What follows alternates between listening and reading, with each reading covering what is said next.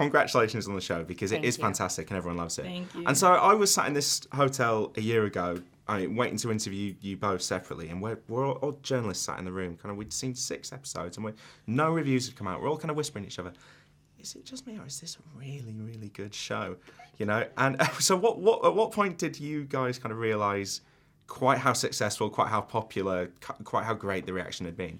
I have to say, my first time realizing how big the show was going to be was actually in London. Last year, you came here, we did the press tour, and no one has seen the show yet. And this guy comes up to me, and he's like, are you Danielle Brooks? And I was like, yeah. He was like, you from Orange is the New Block? And I was like, yeah. He's like, you mind if I get a picture with you? And I was like, yeah. Do you mind if I get a picture with you? This has never happened. Can I have somebody take a picture of you taking a picture with me? Is that okay? I had one of those moments.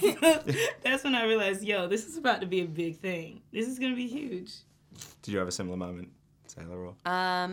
Yeah, well, I think after the show, because, a few days, 72 hours after the show came out. Everyone's marathoned it, seen the whole thing. Yeah, I mean, I really feel like I could, all of a sudden, walking down the street out of my apartment in New York, it was like people were I remember walking with you one time. Yeah, or all of us. We were with Samira that one day. It was 2 days after the thing came out, and walking down one block, people were stopping us. So it was exciting. I think that's also the beauty of Netflix, that people could, spend 13 hours with us. And Yeah.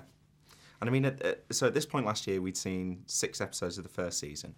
I remember Danielle being so frustrated, a week later, having watched the full 13, going, I wish we'd have spoken to you. I wish we'd have seen a couple of episodes further on, because in that first 6 episodes, you're kind of part of the ensemble. Yeah. And as we go through the season, we get to see more of Taystee, and then at the start of this season, particularly even more, we find a bit more about the past. And I mean, in a show full of amazing characters, interesting characters, it feels like you can latch onto anyone. And Taystee has emerged as kind of one of the best characters on the show. It must be. Thank you. Must be an amazing part to play as well. They can't come along very often. I appreciate that. Yeah, this is the beginning of my career, so for me, it's really been exciting, and to be playing someone that is so likable and people are relating to, regardless of what color they are, what gender they are. So it's been a pleasure to play her in the world, getting to know someone like her and not judging her right off the bat. And it's fascinating to me how much your characters can change over the course of a season. I mean, I think if we watch the first episode of season 1 and then the first episode of season 2, or maybe particularly the 3rd episode of season 2, Piper seems she's transformed. She's got this whole new skill set. Yeah. Isn't that exciting? She's got some balls. That has been so fun to play. Just from play, as in being an actor. It's really exciting to watch that transformation happen. And this season in particular was really fun to watch, where we started from to where she is now. It's so different.